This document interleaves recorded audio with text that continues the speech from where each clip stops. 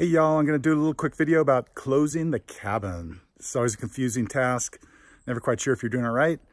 This will be a little YouTube video to make sure, get everything tidied up and the cabin ready for the winter. So here's the list, the punch list basically of all the things to do when you close up. Gonna assume you guys know what to do about cleaning. You want to vacuum, mop, clean all the bathrooms, all the sinks, the showers, the kitchen, all that good stuff. But we'll go through some of the items that I always like to do, purging the refrigerator and the pantry. Also how to put away all the items outside. We'll go through all that, putting up the shutters, handling the electrical panel, making sure the right things get turned off, the right things get left on, draining the pipes, hugely important, that's a big one. And then finishing locking up under the cabin, making sure that's all locked up properly. Finishing up inside the cabin, getting everything ready to lock up, taking the trash to the dump. Then high five, you did it. And the mandatory item is to cry when you leave and drive away. Boo-hoo. I always feel a little verklempt when I leave the cabin. For closing up the cabin, Kenny had also done this pretty cool diagram. Some may find it confusing, but maybe that combined with the video will help you guide you through it, all the different pieces and what you got to do. Okay, the obvious thing is just to make sure that the cabin's tidy and vacuumed and all that. The cabin's looking really good today. If there are ashes, you probably want to get those out. That's already been done, so that's cool. I usually pull the sheets off the bed and just put the comforter on top, and then that way, you know, whoever comes first when we open can put clean sheets on all the beds. Okay, so the other thing you want to do here is purge anything in the refrigerator that is perishable or has an expiration date before next spring. So for example, here, this is Italian. I checked the expiration date on this, which is December 2018. So this is going to be poured out and then into the trash. Probably do the same thing with all these open jars of stuff. Usually mayo and stuff like that is probably okay, but we'll check the dates and purge anything. If there's any other perishable items in here, or if there's anything left frozen up in here, like meats, we usually throw that away just because you don't know if things might, if the electricity might be going out over the winter.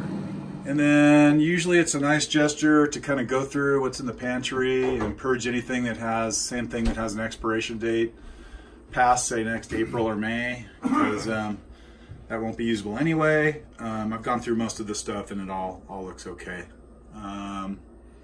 So there you go. There are some open jars of syrup and stuff that I'll check before we leave. Okay, the other thing is all the outside stuff needs to be emptied and put in the bunkhouse. The trash, obviously purged from the kitchen, should go in the big trash can, and then that bag should go down in the dumpster in the parking lot down at the bottom of the hill.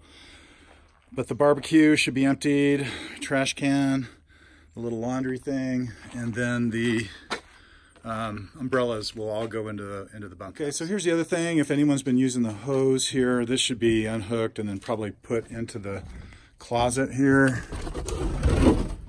Any random stuff for the winter can be put in the closet here too.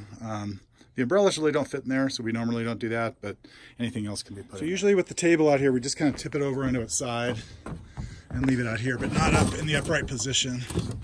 That way it won't get broken by any snow and should survive the winter just fine. Been doing that way for 30 years. Okay, so when the bunkhouse is all ready to go, it looks something like this inside.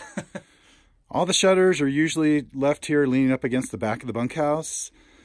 Pretty self-explanatory which goes to which window. The big ones there in front, those go to the kitchen windows. Most of the others go to the bunkhouse, and the big ones go to either the front door or the back door. Pretty self-explanatory. If you're opening the cabin, you can just go in the reverse, take them off, and then put them over in this spot for the person who closes up in the fall. There are two bunkhouse shutters.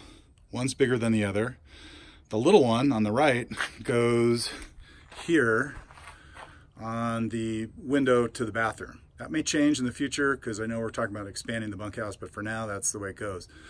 The larger one here goes on that window there to the left of the front. Okay, so as part of putting the bunkhouse shutters on, these screens have to come off. You do that by going inside the bunkhouse. This is the bathroom window open the window, which Bill's going to do right now. And then there's a little hook at the bottom, which he'll unhook. And then this guy pops off and can then be stored back inside the bunkhouse on the bathroom floor. Same thing with the one by the door. The screen comes off, and now you're okay to put the shutter. Okay, so same thing over here. I noticed that this screen is missing a little hook on it, but once they go inside, they pretty much will stay in place. So same thing, screen comes off, Bill, so open that window, unhook it, and then we'll put the shutter on and hook that from the inside, and then the screen just comes inside. These are the two kitchen window shutters. They're both the same size, so it doesn't matter which one goes on first. Usually I put one on here and then kind of slide it over into place. These little pieces that are sticking out hold the shutters up. They used to have like a ridge on them, but they've broken off, so just be careful that it doesn't just, you know, fall down. But that's usually how I get this guy on. Get it, slide it over. Got one going on. This one was a little easier. Don't have to risk your life and limb. Okay, so here are the main cabin shutters. These are pretty straightforward. They just sort of fold into place. So if you look here, there's a hook. This guy just comes unhooked. Yeah. Push it. There you go. That one comes unhooked. Same thing over here. This one just sort of props up against, and then you fold them in together. Tuck this one. There you go. Perfect. Oh. Wonderful. All right. Cool. Here are the back shutters. They work the same way. So unhook it here, unhook it here, and just fold them into place, and then hook these guys on below. Same thing on this side. Pretty straightforward. This is the back door shutter. This can go on pretty much any time you're ready to not be coming in and out of the back door. It's more narrow, as you can see. You know, just you'll see it. It's pretty apparent once you come. Okay, so here's the back door shutter. Basically, the trickiest part is you have to sort of lift it up and set it into these little, behind these little hinges at the bottom. You'll know which part of the door is the top because they have these same little locking mechanisms at the top into these little guys here. So Bill's gonna demonstrate here. So that, lift up the bottom, Bill, so those pieces go in. There you go. Shift it a little bit to your right. There you go. Now get it lined up with these guys up at the top. It'll just fit right in. Beauteous.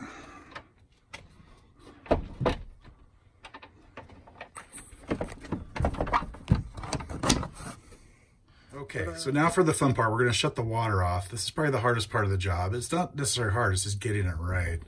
So the first thing you want to do is shut the pump off. So that shuts off any pressure, and then immediately you also want to shut off the water heater, which is here. Okay, so those two things should be done at the same time before heading down underneath the cabin.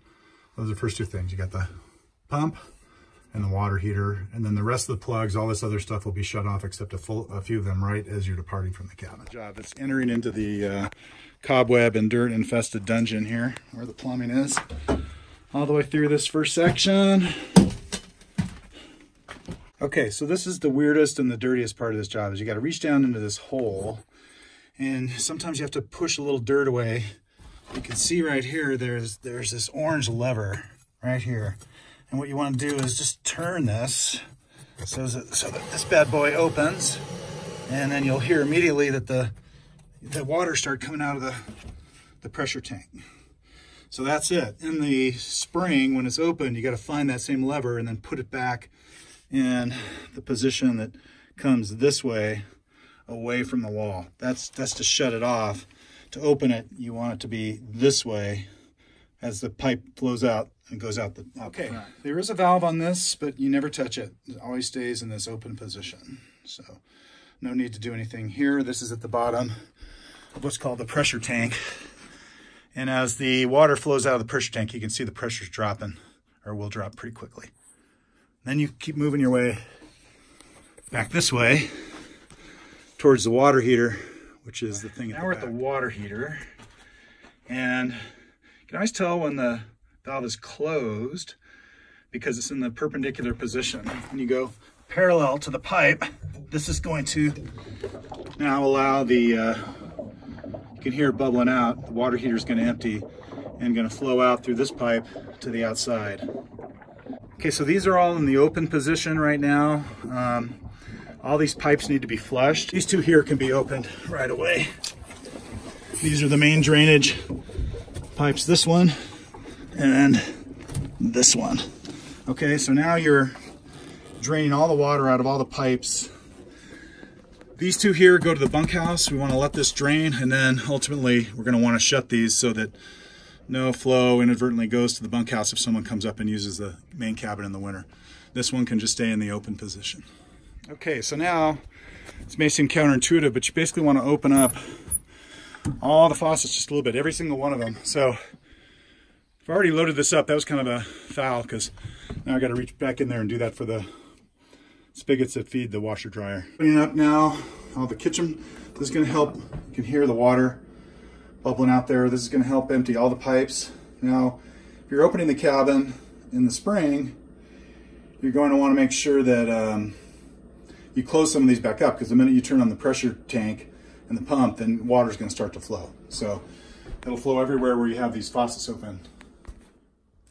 Okay, same thing in the bathroom. I'm going to open these guys up. You can hear the water running out. Okay, so then same thing in the shower. You want to open these guys up. You can hear the water flushing out, which is a good thing. So this part of the video didn't quite get captured right, so I'm doing a voiceover of this repeating clip. This is where you want to flush the toilet tank, getting all the water out of the tank. Then you want to plunge the water out of the bowl, then put a little bit of antifreeze into both the tank up top and also into the bowl so it doesn't freeze. And then you want to do the same thing out in the bunkhouse to that toilet. Okay, so flush and plunge. Okay, so these two valves are really important. These are the two pipes, hot and cold water, which run out to the bunkhouse. Really, really important not to shut these until the bunkhouse water has been completely drained. Reason being, if you shut these too soon, before all the water's out of the bunkhouse, then the water will remain in the pipes and then they can break. That's what happened last winter. So now that the water's been drained, you want to go ahead and shut them off. That way, if anybody happens to come up during the winter, they can turn on the water to the main cabin, but it won't go out to the bunkhouse, which is ideally what you want, because that's going to be covered in snow. So basically now this can go like this, and this can go like this. Now, this one here is probably the trickiest of all of them because, you know, it's a little counterintuitive because it appears here to be parallel to the pipe, which you might think means it's open, but actually it's closed because the pipe comes like this and then does a 90 degrees. So it's perpendicular to my finger, which now means this bad boy is closed. So if you were to turn on the water now, it would send water to all the main cabin, but not to the bunkhouse. Okay, one last important thing is this light switch, which is important only if you happen to come up during the winter and use the cabin during the winter. You always want this switch to be on. This is the switch that controls this light, that light, and also all the heating elements. That's what these guys are that heat the pipe through these heat strips, okay? So if that switch isn't on, you would risk potentially the pipes freezing during the winter. So for now, I'm gonna flip this off, and that's gonna shut off all the lights out here. And even during the winter, when you're here, it's a good idea to leave these two lights on. They do both have pull strings. The reason you want to leave them on is it does generate a little heat, particularly the one closest to me, it's a heat lamp, and that keeps usually the temperature underneath the cabin above freezing. So if you're coming up here during the winter, remember this light switch on and leave these lights on burning pretty much 24/7 until you depart again, and then you're good, okay? Okay, there's no light switch for these guys, so these you just pull the plugs, pull the strings on this one and this one. I'm talking about this is in the open position, usually where it is all summer, and then that's the locking position. And just make sure you have your keys with you when you walk out below. I've done that before. And then close this guy for the winter. Not to be opened again until the spring. If you want, you can do this, not really necessary. Okay, we're pretty much done and ready to go. All these other lights or these switches can now go off. What we typically leave running is the refrigerator, which has tape over it. And then we've typically always left the lights on that say plugs. All right, so you can see this one is a plugs, this one is a plugs, and I guess that's it. And that's just, no, the refrigerator's on only, right? The rest of it, the stove, the guest house, the kitchen heater plug, the living room heater, all these can go off. The only ones you leave on are the two plugs, which one is for the plugs in the living room for like night lights and stuff, and the other is for the kitchen refrigerator. That's always, those are always on. Close her up. Okay, last couple things here, just to make sure everything's locked up. Lock up the closet. By the way, this has a different key, at least at the moment, than the main cabin. So even if you have a cabin key that you bring with you, you're going to need the keys from the lockbox near the front door to get into here, which is always important, especially when you open the cabin and if you want to use the washer and dryer. Okay, one of the last remaining items here, a couple doors need to be shuttered up. This is the bunkhouse, so this just is usually clipped onto here. You take this off. It's a bit dilapidated, but this just shuts like so, and then clicks over to there. And that is it on the bunkhouse. It's shut up for the winter. One last thing. Make sure that the keys go back in the lockbox. Don't want to walk away with this. That's a big one. That's a big 40. 67840. Bingo. Got that for all you who can, like me, can never remember it. This is one of the shutters for the doors. That'll go on the front. You can tell because it's the wider of the two. So Bill's going to take that on around front. Bill, you don't put that on though until we're out of the cabin. That's the very last thing. Okay, last but not least is the front door shutter. This is the trickiest, so you got to kind of slide behind that post, Bill, close to the house. Also, good to make sure that the top is up at this point. You don't want to have to flip it around, and the red paint is on the outside. And this works just like that back door. You want to put that into those little levers. This one's not as important because you really don't get much snow accumulation here because you got the cover on top. This one's usually a little bit easier to get set. Good over on that side, Bill.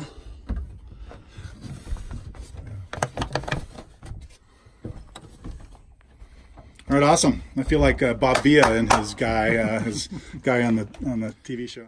Okay, hopefully at this point you've got all the trash out of the house. All the bad stuff has been purged from the refrigerator. All we got is this last piece of trash bag. We're gonna take this with us in the truck and dump it down. Okay, we did it. See ya. Closed for the winter.